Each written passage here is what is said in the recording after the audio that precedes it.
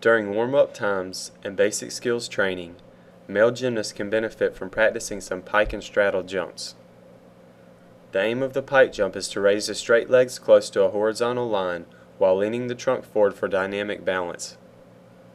The gymnast must strive to perform explosive jumps, keep good form, and stick their landing.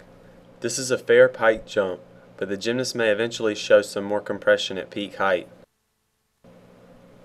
Quicker and explosive actions help to land with the feet closer. This is a better straddle jump landing.